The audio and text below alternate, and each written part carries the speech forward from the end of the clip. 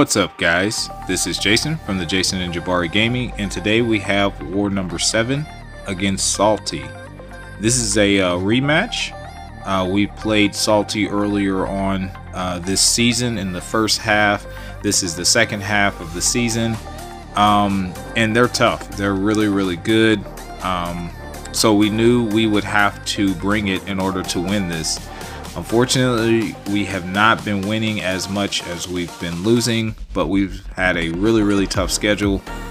So hopefully we can try and turn this around the second half. But I'm coming in today with Spider-Man 2099. Scorpion makes his debut for me, and we're bringing in Nimrod once again. After careful preparation, we decided I was going to take Path 1.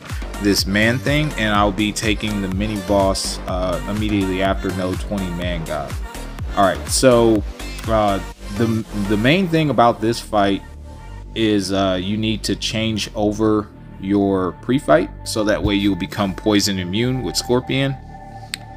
This is masochism over time, but I run max despair, so that's going to be reducing his healing, and then eventually it's going to be non-existent. Scorpion is a global attacker, not that it really matters here much, but yeah, so I know my initial parries are not going to land, so then we'll just go ahead and parry again, and then basically I'm going to fire off whatever specials I feel like, and that's going to be the fight.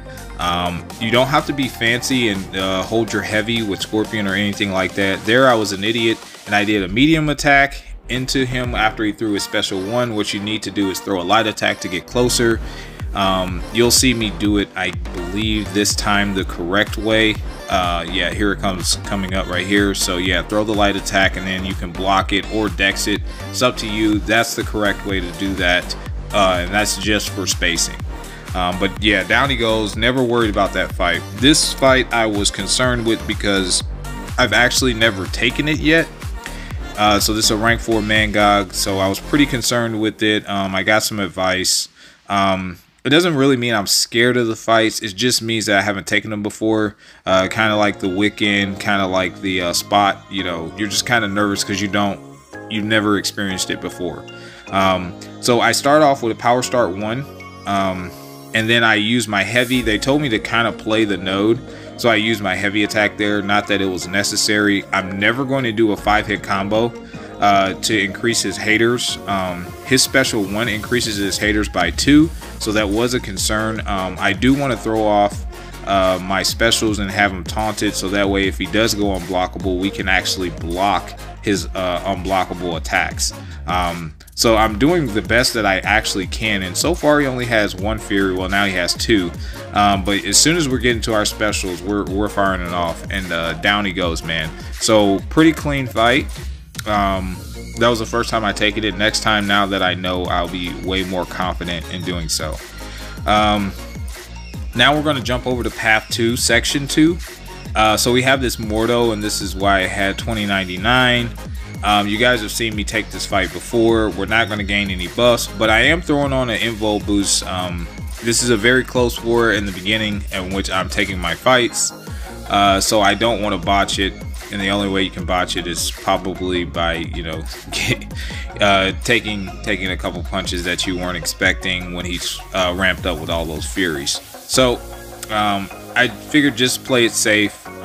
So far it's going okay. I'm just going to build up to my special 2, and then we're going to fire that off, and then we'll have the wither on him, and then everything will be under control. So here we go. We fire off the special 2. You see his power gain, it's going in reverse now, and that's thanks to that wither. So I knew as soon as I got that wither up, everything will be fine. That's why I didn't panic and throw a heavy and all that stuff into him. We're fine now. All we need to do is just patiently play the node, or excuse me, not play the node, but just play Mordo. And yeah, man, down he is going so far. I think, oh yeah, his power is reversing here now, so he's almost completely done. We throw off one more special 1, and that's it, man. He is down. So we're on to our last fight, which is a domino, and we've taken this fight before with Nimrod. I'm going to go switch over to a power start 1, and I'm just going to throw on some power back boost as well, just to ensure that we drop her really fast.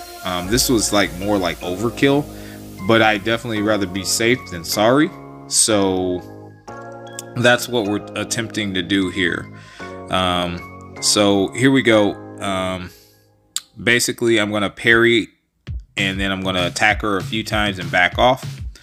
And that's just to get us to our special 2 before she gets to her special 1. So far we have 12 of the armor ups. I think I parry one more time, and then I go for it with 12 armor ups, and that absolutely destroys her, as you can tell. Easy peasy. So that is my war. Clean fights. Unfortunately, we did lose this war to Salty, so shout out to Salty. You guys are really solid. You're about to see the score. I think this is one of our worst wars, to be honest. It was 1-9, so they only died the one time, and that was early on. So they almost donated us, which is crazy.